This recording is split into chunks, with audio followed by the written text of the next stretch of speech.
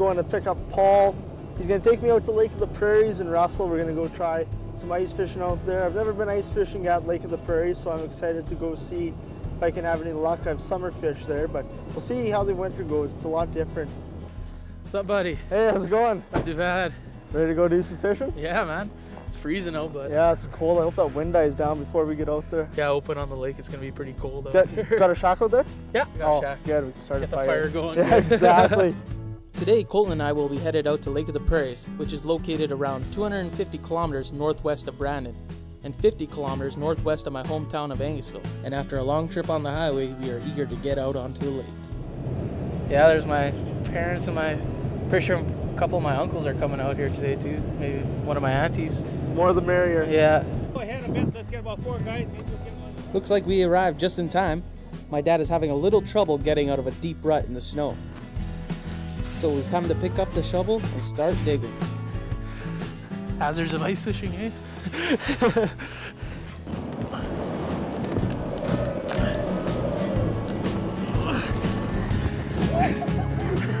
There you go. But soon enough, we were off and running, and we could start setting up for the long day of fishing ahead of us.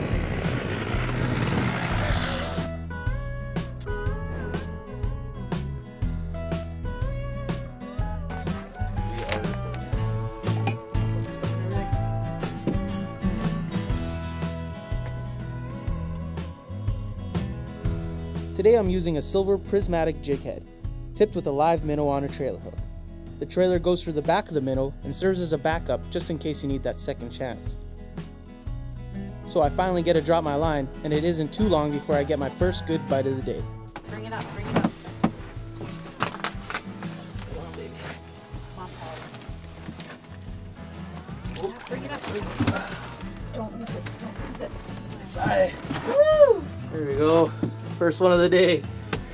All right, first fish of the weekend. Colton got the first fish here. Right on. Yeah, that looks like a keeper, eh? Yeah, not bad. Yeah, that'll be good Nice tonight. 14 and a half. Yeah, it's a nice eye. One of the best eating. Yeah. Well, let's get a pile going here. Hopefully Toss it down. have a few more in that pile by the end of the day. Put another minnow on there. Seem to be feeding them more than I'm feeding us today. Hopefully I can get out of my slump here and pull one up just like Paul. Unlike everyone else, Colton didn't seem to be having the best of luck, so he decided to take matters into his own hands and drill a few more holes and try his luck outside. First off, just primer ball right there. Just primer a couple times. Get the gas flowing. Choke. And just recoil and she should fire up.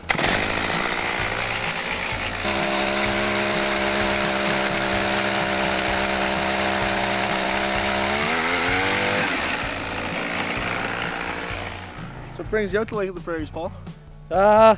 Just came out here a lot when I was a kid. Lots of memories, driving around on the sleds, climbing up all these hills and stuff. You know, coming out with friends and family, that kind of thing. But I don't know, it's just kind of a good thing to get away from the city once in a while. Living in the city the last few years, you don't get to go fishing as much. So I just like coming out here every once in a while. I wish the fishes were biting a little bit more, but can't really complain. Buddy that we're gonna go see right away, Wes, he's catching some nice jack, so he's been telling me he caught a 44 incher and a 42 incher already today, so Oh wow. too bad we weren't cooking up any jack. Yeah. So it was back onto the snow-packed road to meet up with Wes Osborne, Chris Kringle, Chris Mansell, and Mark Nurnberg and see how they were catching. When we arrived, they show us the tip-up technique, which they are using to catch large northern pike. Once the pike bites, the flag rises to let you know you have something on the line. Then you hand reel in the fish. Yeah, a lot of people didn't know this kind of fishing when I came up here. Yeah. Like this was new to a lot of guys, this tip-up fishing with big bait. And I came up, not saying this wasn't around. You know, these guys just didn't fish this way. It was around, they just didn't see it yet. Once we were done telling each other our fishing stories, Colton caught up with Wes to ask him a few questions about how they've been catching. Having much luck today? Yeah, we've had some decent luck for sure.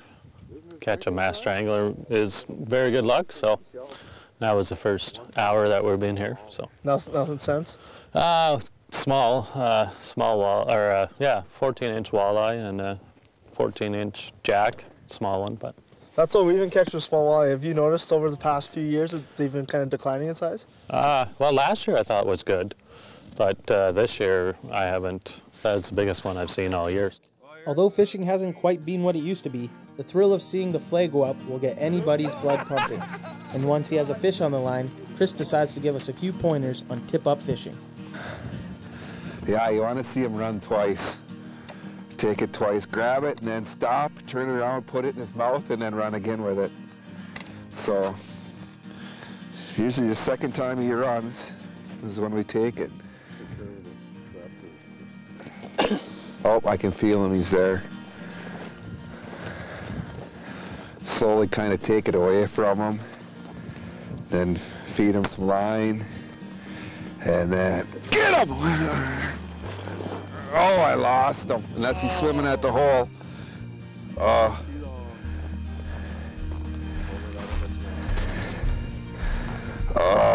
unfortunately for Chris, he can't catch them all. And after a few more close calls, Wes's patience pays off, and he pulls out a monster pike. Yeah! Nice. There we go. Finally. Nice northern pike right there. Finally all day. Got a good one here. 33. After a quick measurement Running hard. and weighing, it was goodbye to the fish and goodbye to our new friends as we head back to see if we could catch a few more fish ourselves.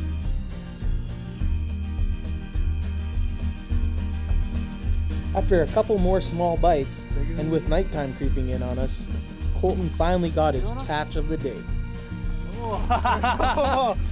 Oh, another minnow. Have enough of these already today. It was then time to start packing up and get ready to head back home for a tasty fried fish meal.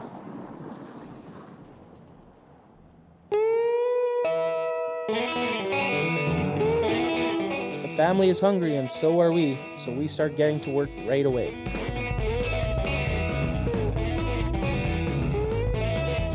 Once the filleting is done, it's a quick dip in some whisked eggs and a nice battering in some seasoned breading. Then it's laid out ready to be fried. Once the butter is sizzling in the pan, it gives us a few moments to reminisce about our adventure at Lake of the Prairies. Of course, you're not going to catch 12 big ones, but you got to catch a couple little ones It would have too. been nice to have some bigger bites, but it was still fun. Got out to do the sport we enjoy, and no, this is what it's all about. Yeah, gonna have dinner with the family right away. Fish frying on the frying pan. Can't really complain about that. So.